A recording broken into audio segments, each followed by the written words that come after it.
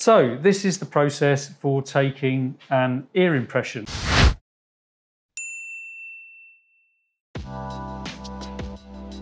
Now everybody has earwax. Everybody gets a bit concerned about people looking in their ears going, oh my God, my ears are dirty. Well, it's not dirty at all. Everybody has earwax. It's a natural secretion. It's there for a reason. But the only thing that can inhibit taking an ear impression is if the ear canal is completely blocked, or there's a lot of hard wax in there, which we can tell by the colour, because obviously the in-ear monitors are only going to fit as good as the mould that is taken of your ear. In order that we can put this 2-part medical silicone into the ear to actually make the mould, what we need to do is block the auditory canal off at the second bend in the ear canal, which is roughly where the cartilage finishes. So to get that acoustic seal up to that point is really important. And also the auditory canal is like an S bend. Everybody's different, but also that will also, having that slight S bend in the model and for the in-ear monitor will help retain the in-ear monitor in the ear as well. So we're going to block the ear canal with a small foam earplug with a string on it. There we are. So we don't lose it. But that is so it actually just comes out of the ear. We won't lose it, don't worry. Now what you may, when you're having this done, is it may tickle a little bit, because we actually are going to go up to the second bend in the ear canal. Now the ear canal on most adults is from the concha bowl, this point here, the entrance to the ear canal, to the tympanic membrane or the eardrum is approximately about 1 inch long. So it might feel like we're pushing this auto block or this ear plug into your head, as it were, which might tickle a little bit, but it only goes 2/3 of the way down to where that second bend is. We use something called a pen light, which is this tool here. So we just put that in the ear canal there, and then we gently push it around the first bend. So we just go to that point there, and then we check with the otoscope just to check that that's in the right position. So there we go. So I can see that that's up to the second bend. It's all nicely sealed the canal, ready for us to put the silicone into the ear to make the mould. So we're now going to put the silicone, which is a medical silicone, to make a mould. So it's a silicone and a hardener. And this silicone and the hardener mixes along this tube, along the cannula there, you can see it, mixing it together until it comes to the end. And then we're just going to gently syringe this into the ear. So this may feel like going underwater. It might feel a little bit cold, and it will go nice and quiet.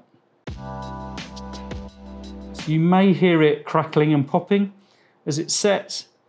It's not expanding as such. It's just the reaction between the silicone and the hardener you're sort of hearing in the ear canal. So we fill the ear canal, backfill into the concha bowl, up into the helix, covering the whole of the ear to get a good model of the ear itself. So just keep a relaxed jaw. Try not to laugh or smile too much. So, and that will now set in about 3 or 4 minutes. Okay, so after about 3, 4, maybe 5 minutes, it depends what the ambient temperature is like, this will go hard. And as you can see now, this has gone solid. So that's making a mould or an impression of the ear. So now we're going to gently take that out. Sometimes we might ask you to open your mouth and wiggle your jaw a little bit, just from side to side. That's it. Just can help the process to help take it out. So we just break the seal, and then just gently take the ear impression out like that. There we are. And that is a mould of your ear. There you go. So what we're going to do now with these ear moulds, or ear impressions as we call them, is now create a 3D model of them. So what we need to do is just trim them up, and just need to cut off the ear plug or the auto block that was on the end there, and just slice a little bit off the bottom there so we can stick them in the machine. Same with the other one. Brilliant. So this is where the magic happens now. Put this on this little machine here.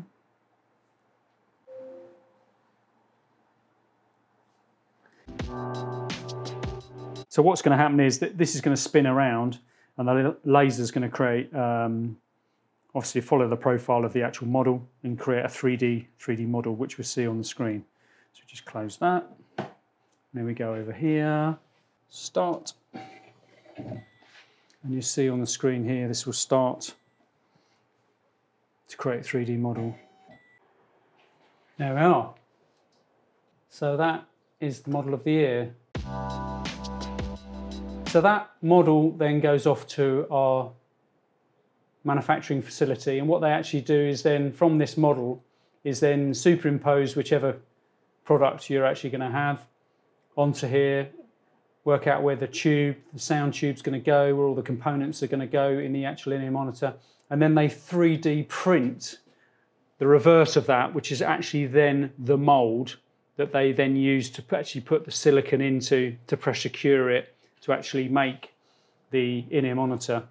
And then they actually just crack the shell off. Once it's pressure cured, they crack it off, a bit like a hard-boiled egg actually, crack that 3D printed mould off, and that's the in-ear monitor, and then they can finish off for the wiring and put all the other components, fit all the other components accordingly. So in actual fact, they are, apart from the 3D printing of the mould or the shell for actually making the earpiece, everything else is done by hand.